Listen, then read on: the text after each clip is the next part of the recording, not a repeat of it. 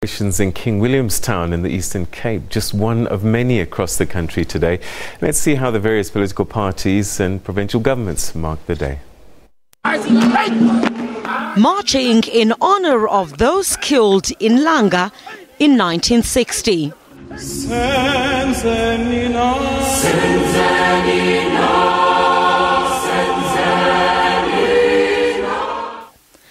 They too were marching against pass laws. 20 were killed and scores injured. 57 years later, the ruling party labelled the biggest violator of human rights by failing to address unemployment, poverty and inequality. The so-called RDP township houses that are built for our people, they do not have land. And the only reason why these martyrs died, they died for the return of our land. The talk about rights, it's more paper talk than reality, because the lived experience of the vast majority of our people is that their right to a decent life, their right to dignity is violated perpetually and continuously. We have to remind those that are in authority that by not taking care of people on the ground, by not ensuring that people have enough water to drink, clean water to drink, they do not have electricity, they are violating their human rights. The 69 Sharpeville victims also remembered. We've got to stand up here today and say, how do we ensure that with the legacy that we have here today, we address that injustice and build an inclusive South Africa for all? That is the struggle. And when we talk about human rights today, it's a journey that we've got to build towards securing the rights of all South Africans.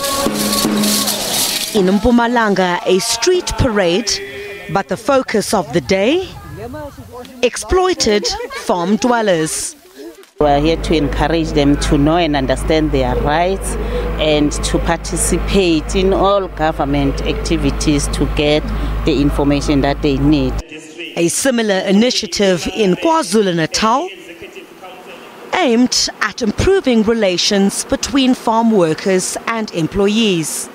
We had to go to 2 farms where there was engagement with the farmers, and we established from the farmers what the challenges were.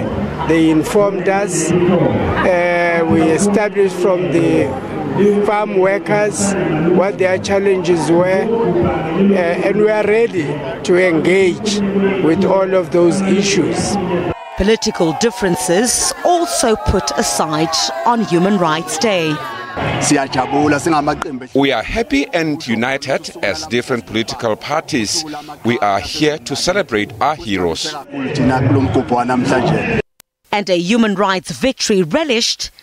A High Court ruling stopped a self-proclaimed prophet from using pesticides and other chemicals on his followers. We won that battle on behalf of our people, and this, in as far as I'm concerned, is victory for human rights. Meanwhile, the EFF used the day to ask whether the lives of Africans have changed since the massacre. We have to make proper ideological reflections at a branch level so that we can be able to get a clear path in terms of what do we do moving forward as the organization. So we came to make reflections on ideological questions. A reminder that for every right celebrated, one is yet to be realized. Criselda Lewis, SABC News.